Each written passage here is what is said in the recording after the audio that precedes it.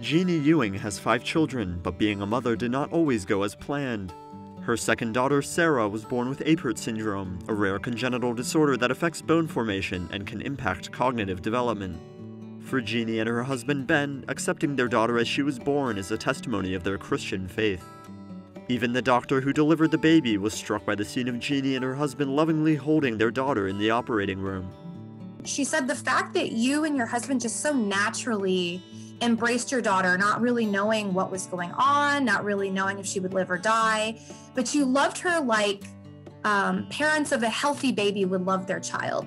She said that's what spoke to me, that you must be people of faith. Now, as a Catholic spirituality writer, Jeannie draws from her background in psychology and experience as the mother of a child with special needs to help others overcome the challenges in their lives. It's not just about what I'm teaching or imparting to my children.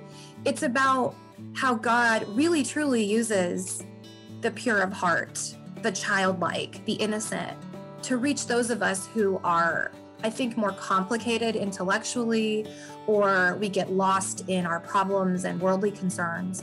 That to me, my children ground me. They bring me back to what matters.